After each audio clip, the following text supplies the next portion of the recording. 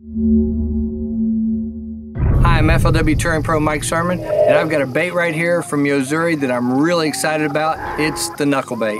You know, the first time I looked at this and looked at that little ball, I was like, oh, that's interesting. That little ball has got to have a lot of vibration.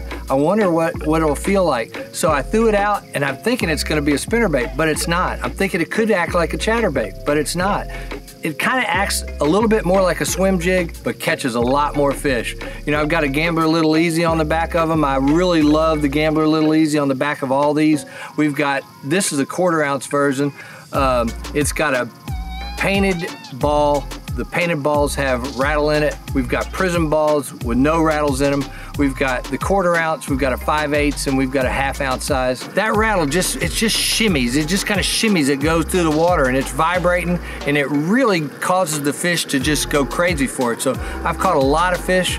Again, you can fish it almost in anything. You fish it in grass, you can fish it in, you know, over wood, you can fish it in rock, but the fish have never seen this before. You know, the Japanese product developers are so innovative, it's unbelievable. They made something here that nobody else has got, and I promise you it catches a lot of fish. Put a Gambler Little Easy on the back of one of these and throw it, and you're gonna catch a ton of fish. I guarantee you're gonna love it.